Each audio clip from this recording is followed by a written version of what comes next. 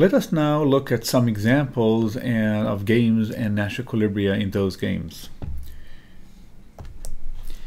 So here's the first game, a familiar game. This is, of course, the prisoner's dilemma.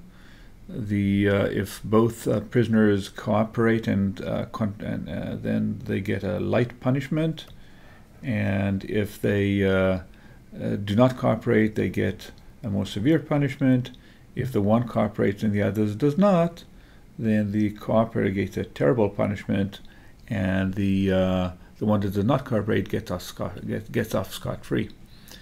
Now, of course, this game has a dominant strategy to defect. No matter what the other agent does, you're better off not cooperating. And so, of course, the only dominant strategy outcome is this one of both defecting. And indeed, that is the only Nash equilibrium in this game. So it's a Nash equilibrium. It's the best response. If the other person defects, then it's the best response to defect. But in fact, it's much stronger than that. It's best to defect no matter what the other agent does. So this is an example of one unique Nash equilibrium that happens to be a very strong one, a dominant strategy, Nash equilibrium.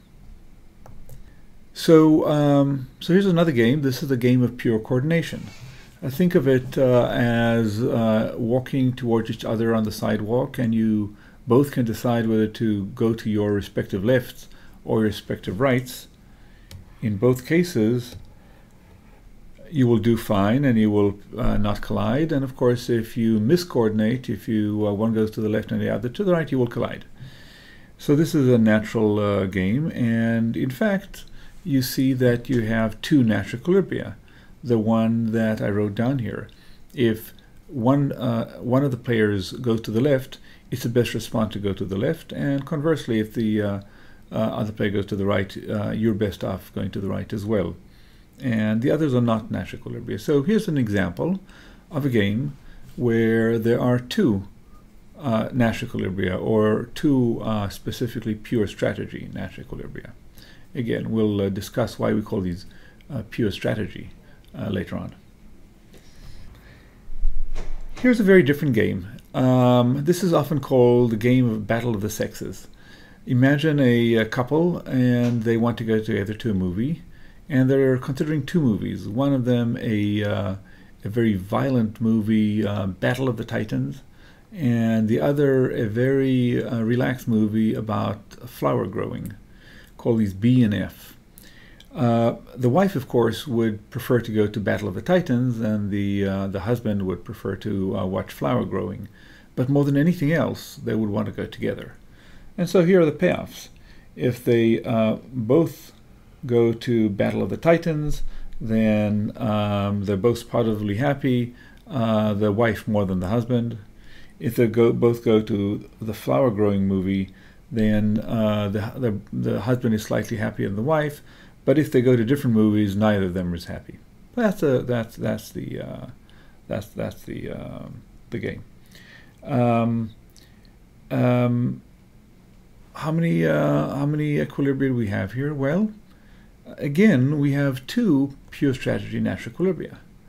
Why is that? Well, if either of them goes to the Battle of the Titans, then the other one would want to go there too, because if they go to a different one, they would get 0 rather than whatever they get here, 1 or 2, depending on whether they're husband or the wife. And conversely, on the flower watching movie, flower grow movie.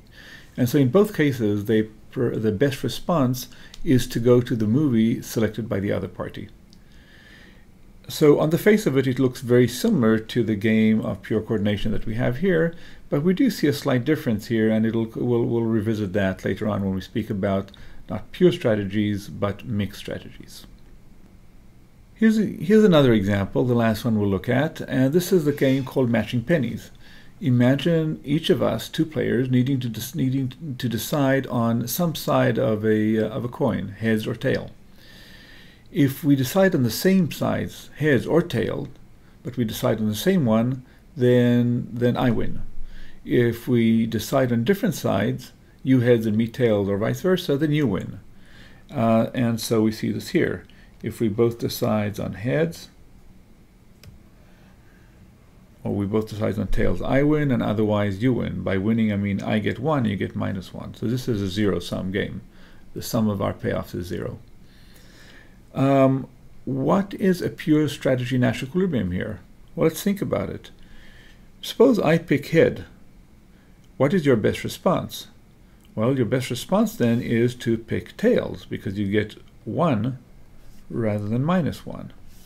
But if you pick tails, then my best response is now to play tail, because I want to coordinate with you, because then I will get 1 rather than -1 that I would be getting here.